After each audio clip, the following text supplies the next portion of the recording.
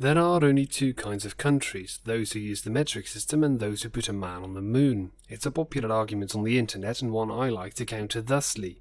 There are only two kinds of countries, those who subjugated all of continental Europe and those who didn't spread the metric system. That brings us to Napoleon Bonaparte and an interesting question. What system of measurement did the world use before the conquest of the first French emperor?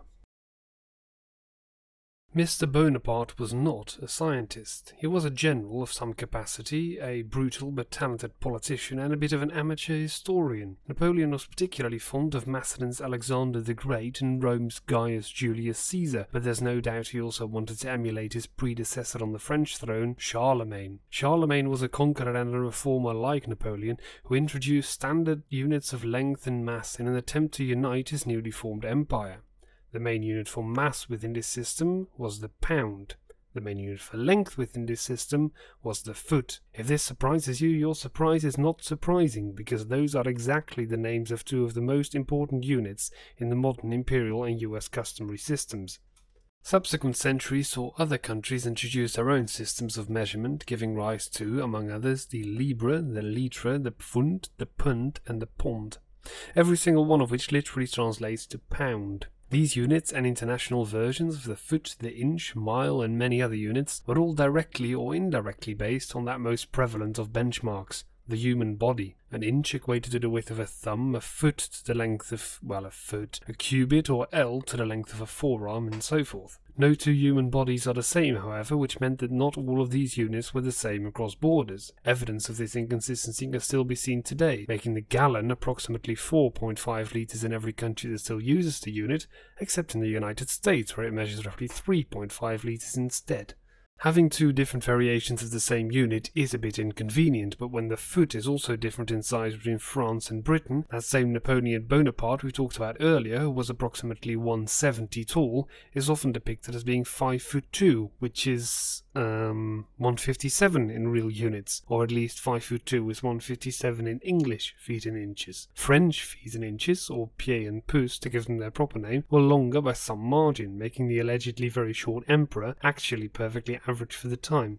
Of course, Napoleon didn't use French feet, except the ones he was standing on, but old habits die hard. In the same way that Britain is still going through a gradual transition from imperial to metric, it took France decades as well. With the added pressure of Napoleon's conquests, however, the metric system did spread throughout Europe, with the notable exceptions of Russia, which only switched to metric in 1925, and Britain, which started metrication in 1965. Actually, Britain didn't switch to the metric system at all, but specifically to the SI system. This whole system came about as a result of some French mismanagement. Mismanagement may be a strong word, but there was a beautiful simplicity to the early metric system that subsequent decisions ruined. The original meter was defined as 0.0000000025 times the circumference of Earth, which had been approximated by Eratosthenes in antiquity and more closely calculated by Jean Picard in the 17th century.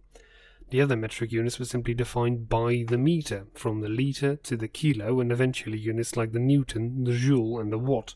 The world of trade couldn't work with these purely mathematical units, however, and needed physical objects to measure against, giving rise to the many standard kilograms still in existence today. Come the 20th century, though, it was discovered that these physical standards didn't precisely equal their mathematical definition, and so they were redefined in new mathematical ways, which extended even to the meter itself. It would be impossible to live in a world powered by nanotechnology without these newly redefined units having the precision they do, but I wish the French had never created physical standards so we could still have the gorgeous simplicity of the original metric system today.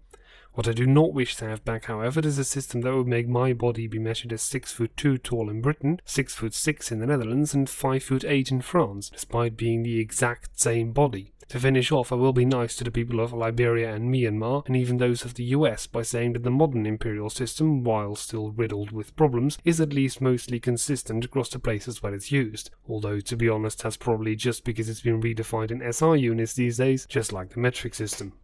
If you liked this video, feel free to subscribe to Robert Explains, and if you hated it, feel equally free to spew vitriol at your leisure. Until next time.